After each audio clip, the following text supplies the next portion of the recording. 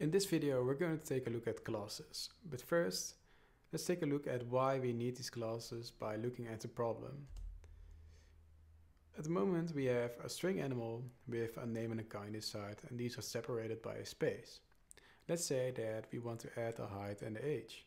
Then it would start to look like this.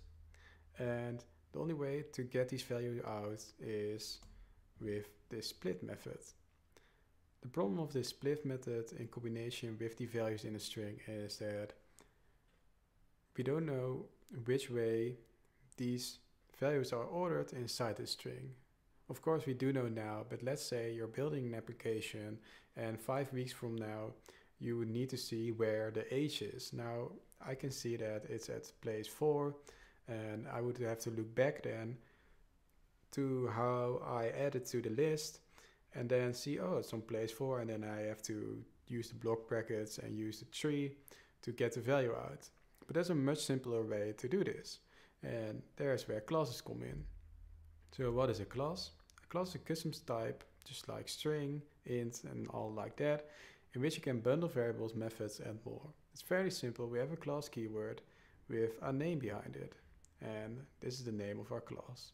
Then we open and close brackets, and between these brackets we put the code, the fields, the variables, methods, everything inside that belongs to this class. So in the case of name and kind, we just add string name and string kind. Fairly simple. These two are our fields that resides in this class, and we know that every animal instance, is what we call it, or object, has this name and kind field. You could say that a class is a blueprint of how fields and methods work with each other. How is this going to look like in code? We have instantiating, getting, and setting. So instantiating is creating an object of this blueprint. So we can create multiple objects that use this blueprint. So for our hairy dog, we could say animal hairy dog is new animal, and we could say for our cat animal Fred cat is a new animal, and we could call this a million times, and we would create objects of this type. Actually, it's a little bit the same as strings. We are whole time creating an object of type string with a certain text inside. So this is only the boundaries of what you can do with this type. To read values out of our animal class, we can use getters, and it's fairly simple.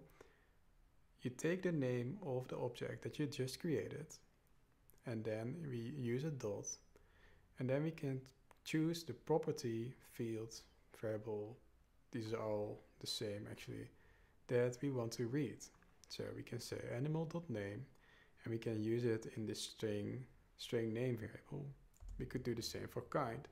If we want to set it, it's just the other way around. So we say animal.name is Harry and animal.kind is dog. Let's just put this in code, and maybe it gets a little bit more understandable when we use it. So we're back here in our code, and I'm going to scroll down below this make sound function method. And I'm going to create our class, just like in the PowerPoint. I'm going to say class animal, and I'm going to give in string name and string kind. We are now able to create this animal, so let's do that. Animal, and we can also see if we just type anim and then control space, it's going to say here animal, and then I'm going to call it Harry for now and say new animal. So now I created an object of this class called Harry. If I now type Harry dot, you can see that our properties pop up. So kind and name, fields is maybe a better word just to make it less confusing. So I could set this name with name1, and I could set this kind with kind1. And if we now print our Harry object out, so let's take a look why it's oh, I forgot the one here, and then run, Then we can see instance of animal. That's why it's called instantiating, but it's now reading out something of how this class is called. But we can also print out the name that we filled in. So here we set the value and now we're getting our value. Let's run that. And as you can see, it now says Harry. So the way we can use this is, instead of using these strings everywhere, we're now actually going to use our animal object. So we're still going to keep these. We're going to delete this for now. And instead of animals add a string, we want to add an animal object. So the first thing I have to do is, instead of list string, I'm going to create a list of animal. Now we will get all kinds of errors because we can't split a string and we can't add a string to our list because our add method now expects an animal object. So let's create this animal object. Animal is new animal,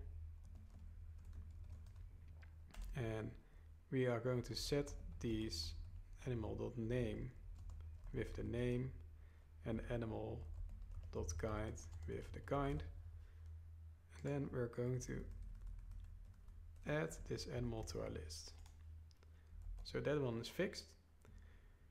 This line isn't necessary anymore because we can now say animal.kind. That's because when we click here, you can see that this animal is now of type animal and not of type string. So all our errors are fixed now. Let's run our code and see if it's still working. As you can see, it's still working, but it now says instance of animal instead of a name. And we're going to fix that later on in this tutorial by overriding a certain function, but for now, let's leave it as it is. So this was a really quick intro into classes. Don't worry if you don't get it at this point.